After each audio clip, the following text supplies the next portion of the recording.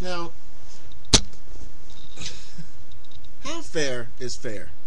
What is fairness? What is honesty? What is real? What is fake?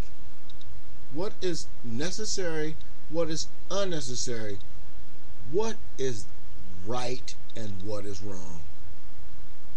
The United States of America has bent over since the early 40s or 50s to support Israel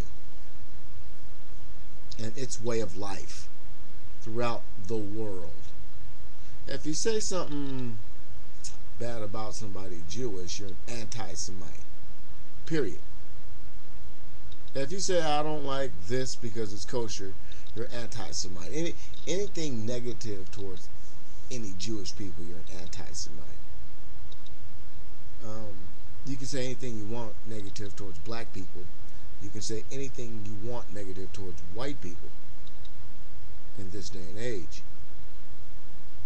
But you really can't say anything negative about Jewish people in Israel. Why?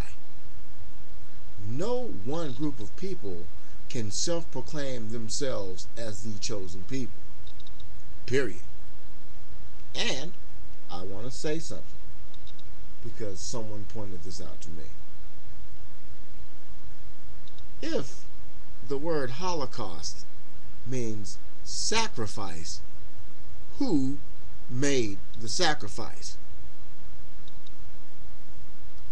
That's why we as a people need to have our own belief system recognized and noticed.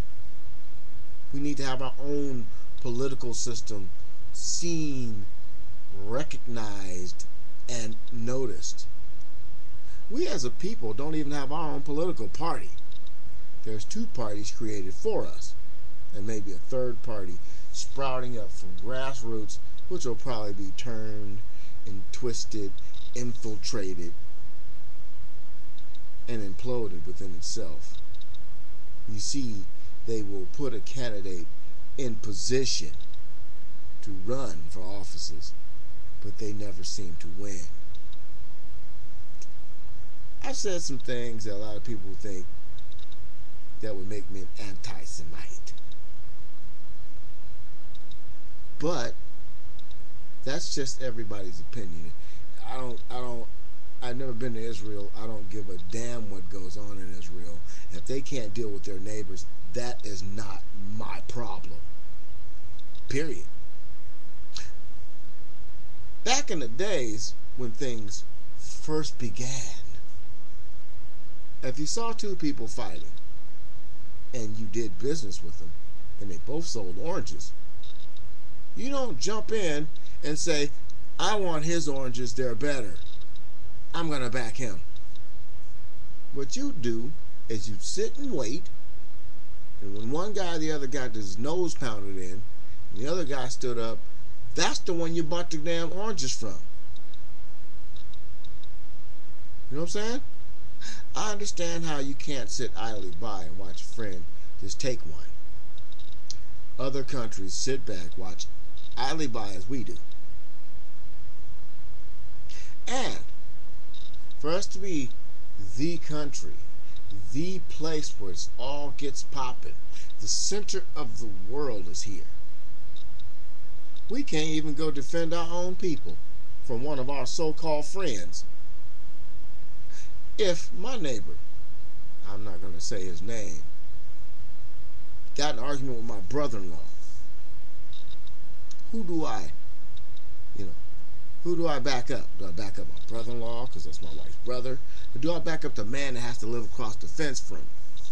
Or do I become a mediator and say, man, y'all shut the hell up, let it go? I then become the mediator. But if that same neighbor grabbed my niece or nephew or even put his hands on my brother-in-law, then you got to take care of family. Family first. You get it? Threats are one thing, violence is another. An act of violence towards any American is a problem for me, especially when They come from our so-called friends, our neighbors. Our neighbors who don't actually live in our neighborhood.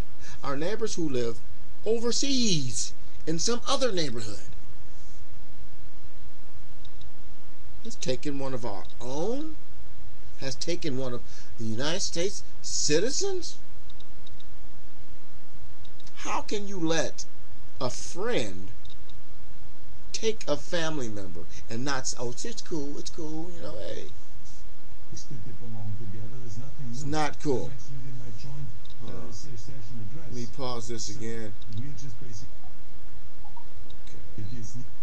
I was going to do a little Arnold Schwarzenegger next. How they're fleecing California. Pause, damn it.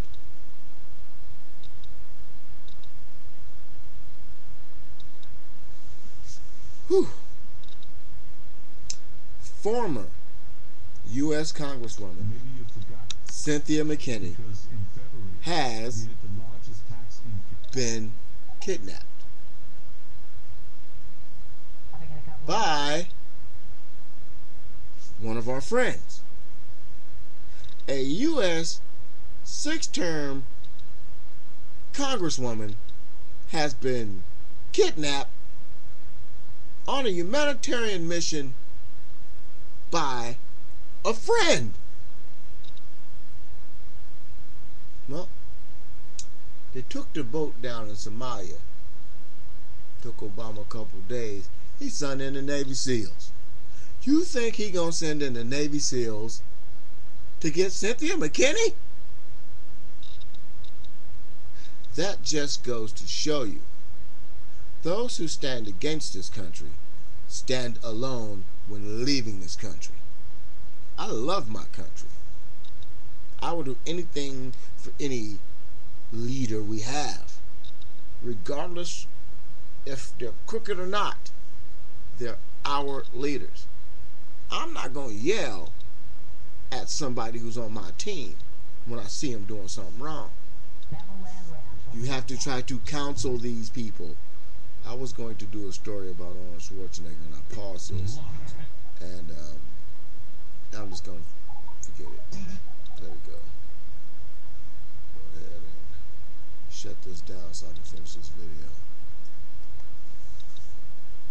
So Cynthia McKinney is over in Israel, jacked up, and the United States government and the United States media has a total blackout. If a congressman was taken in Iraq, no, wait a minute, let's do this right. If a congressman was taken in Iran, it would go down. Oh, all kind of threats would be flying. If the congressperson, no, they're scared of China. I'm sorry. I was going to say if the congressperson was taken by Chinese government, then they'd be going on. But the United States of America is scared of China, and it's scared of certain entities. They're scared of Israel. Israel is just another bleep on the map. And if we don't treat them like they treat us, then we'll all be treated like Cynthia McKinney. Hey, I'm tired of our people dying for other people's beliefs. Okay, I'm sorry. If you live over there in the Middle East, you people up in the Middle East need to deal with your own problems. Half of you over here own stores that don't seem to be going out of business right now because they're in the poorest parts of America serving alcohol, cigarettes, and drugs. Because cigarettes and drugs at one point in American history were, oh, cigarettes and alcohol were drugs. But I digress. The United States of America don't give a damn about its citizens when it comes to Israel. Who is more important, us or their fucking banks? I said it. The Roman Empire still exists. You stupid people don't understand. You step on the wrong toes, you get a bloody nose, and the United States of America is scared of Israel. I don't know if this video even came out right. If we're taking hostage overseas, everything needs to be done to bring each and every one of us home. Because that's how it was, that's how it should be, and that's how we're all raised to think it should be, and it was. You've been too.